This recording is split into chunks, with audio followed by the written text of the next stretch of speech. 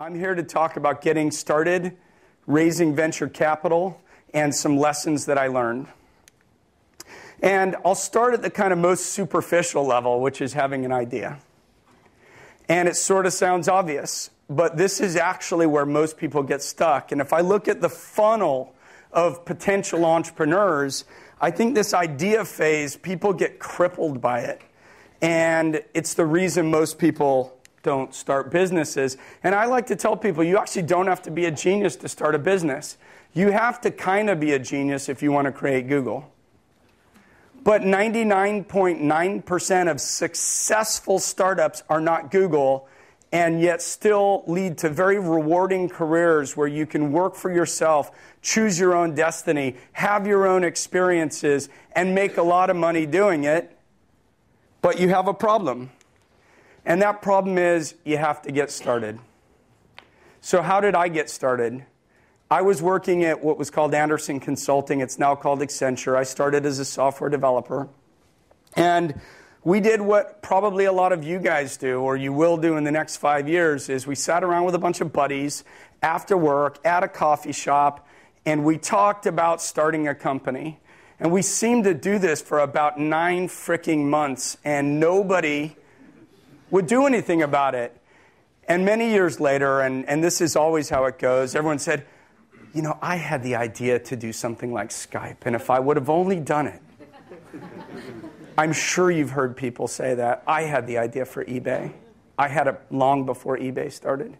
But really, people don't do anything about it. So I like to tell people, if you have conviction in life to be an entrepreneur, and I want to tell you, and it's part of my presentation later, being an entrepreneur is not sexy.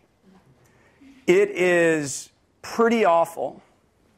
It is stress, long hours, huge responsibility, huge pressure, competitive.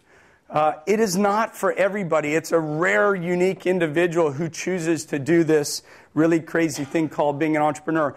But if in your gut you think that's you, or you want it to be you, this is the single biggest gate in gating items that keeps most people from being entrepreneurs, starting. As dumb as it sounds.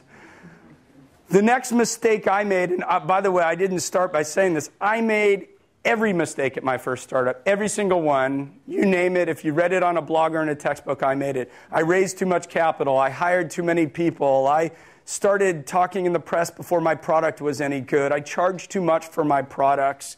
I staffed up quickly. I built 4 products in 5 countries. And the one thing I had was the conviction to see it through. And I'm going to talk about this later, this BS idea of fail fast. And I said, I made a commitment. I took people's money. I got people to quit their jobs. I told customers to use our product. And I'm going to see this through. I'm going to be better than just having been a bunch of PR and marketing. And the one mistake I made, because I did see it through, the one mistake I made was I chose a topic that I wasn't passionate about. I'm passionate about technology. I'm passionate about film. I've spent a lot of time in the corporate world on corporate initiatives before I ever got started as an entrepreneur. But the way that I got started was a friend of mine from business school had an idea. And his idea was we could make engineering and construction firms imminently more effective and efficient. And the way we would do that is we would take an industry that on average spent about 0.7% of revenue on R&D and IT initiatives, compared to between 1.5% to 2.4% for most companies.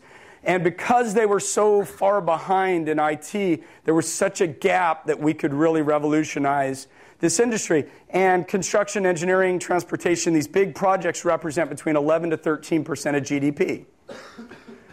Big market, ripe for innovation, actually could have done something huge. I still believe it.